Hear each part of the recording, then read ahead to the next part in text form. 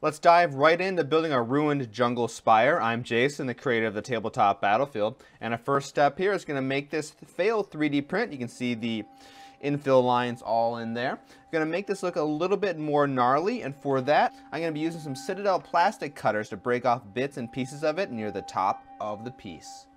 So this particular piece is actually from my Judgment of Osiris starter set, and you can find a link to that on my Etsy store down in the description of this video. So we made the top look a little bit more ruined. Now I need to fill this all in because, of course, you can see the infill and we don't really want to have that look to this piece. At this point, I'm going to borrow a technique from the cosplay world. I've got some scrap pieces of Warbler over here. This is a thermoplastic, which means you heat it up, you can kind of mold it into different shapes.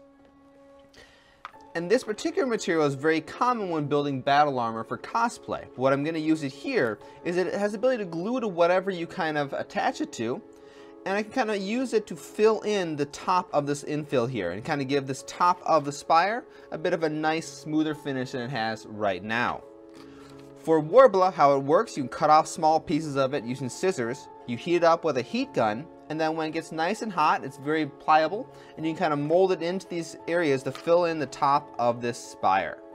I am going to add the note, if you've never used Warbler before, there's a shiny side and there is a non-shiny side. The shiny side has a little bit of glue on it, so this is the side that you want to attach to anything that you want to get a more pure or more permanent bond to. Because it does get really hot when you heat it up. It's not a bad idea to use a tool like a pair of pliers to hold it while you're heating it up. Alright, that is looking pretty good. I'm quite happy with it at this point. The next thing I need to do is to smooth out the Warbler and make it line up with the actual 3D printed parts along the edge here. And that's just, well, some sandpaper. So I'm going to take some of the 80 grit sandpaper and then just kind of sand down the Warbler until it is even with the PLA 3D printed material. The edges are all cleaned up pretty well. Now it's time to add a little bit more debris to this thing. That way kind of make it look like it's more than just kind of a melted piece of plastic. You know, it'll give the idea more that some stones have fallen off or some things have broken down. And the rest of the spire, who knows where it is now, but it's going to be a little bit of debris left around up here near the top. So take just a random sprue you have laying around and chop off maybe about a dozen tiny little pieces and then clean off each of the pieces so they don't have all the little bits of things sticking off them. The little tabs that held on the miniature and things like that. I'm going to take some of these sprue pieces now and I'm going to glue them up here in the top of the piece using some super glue. So maybe put 3 to 6 of them up here. For the next step, you're going to want some sort of modeling sand. I've got some Citadel branded sand here as well as some PVA glue. I'm going to take some of the glue, spread it out along the top here, and then put some of the sand on the glue, and then once it's painted, this will look like tiny little pebbles that have kind of broken off and eroded away from the original structure.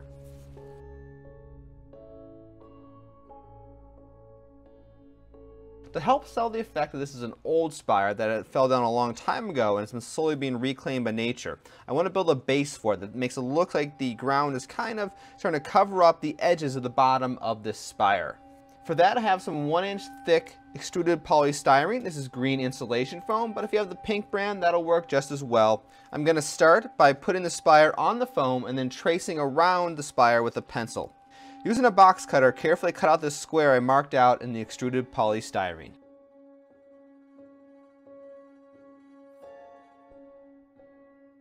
Then test fit the spire in the newly cut out hole. It's a little too deep, but that's all right. I'm going to cut out a piece of foam around the spire that's going to eventually end up becoming the base. Now, as I mentioned, this was a little bit too thick when I put the spire in here. So what I want to do is carefully cut it in half by the height. Time to take some more PVA glue. I'm going to ring the inside of the extruded polystyrene with the glue, and then I'll put the spire in place. Not a perfect fit, so I'm going to take some more Warbler scraps, heat them up, and place them in between the spire and the foam base. Be careful with this, do not hit the foam with a heat gun. It has a nice warning on it that says if it gets hot, it may spontaneously combust into fire.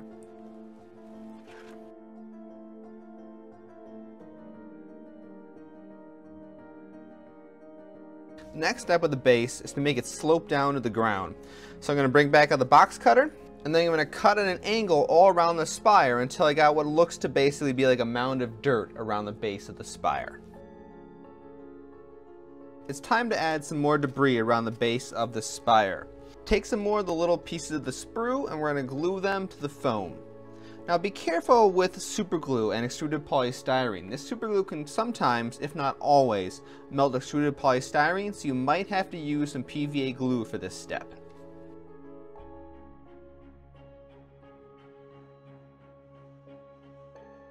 As with the top here, we're going to apply some sand as well. So pour out some PVA glue, apply that to the foam, and then sprinkle some of the modeling sand on that glue.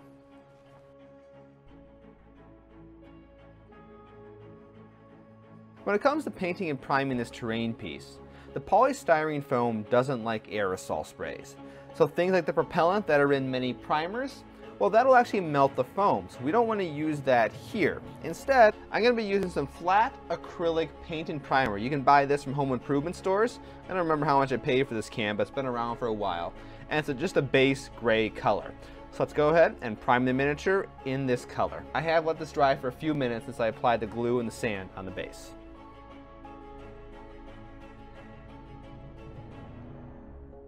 Give the piece plenty of time to dry, then we'll move on to doing additional layers of paint. Time to move on to the next layer of paint. I'm going to be using a little bit of Dawnstone Gray from Games Workshop's Citadel line of paints, as well as some Linen White from Reaper Master Series. I'm going to mix some of the white into the gray to get a little bit of a lighter color, and just kind of apply that as a little bit of a highlight slash just a different color of gray on the structure.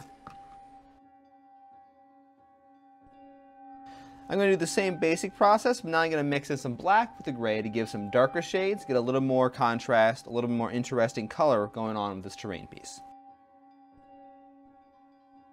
Now comes the fun part. Going to be using some Citadel Non-Oil Shade. This is from Games Workshop's line of paints.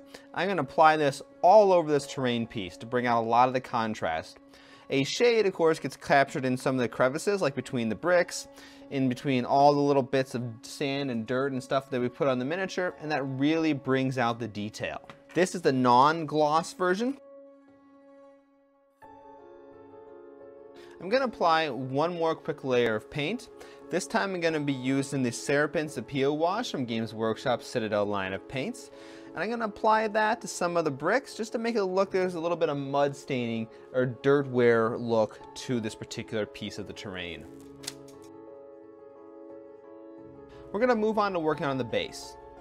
For this step, I've got several different shades of flocking. I'm going to apply a whole lot of white glue to this bottom of the area of the base, what was the little bit of Warbler as well as the polystyrene. Then I'm going to coat that glue using a mixture of, like I said, the several different colors of flocking that I have. Using my finger, I'm scraping off some of the flocking, so that way we can get a little bit better look at some of the detail we placed down before we started painting the terrain piece. Now I want to make a few vines crawling up to the top of the spire. For that, I'm going to be using some super glue. Place a few drops running from the bottom of the terrain piece up to the top, and I'm going to be using some lichen to therefore create the effect of a growing, creeping vine. Be careful here, this is a great way to glue your fingers together. And because why not make this some sort of alien world, I'm going to take a plastic floral piece, which you can purchase from a lot of hobby stores, cut a few pieces off that and make it look like there's a giant plant growing out of the base.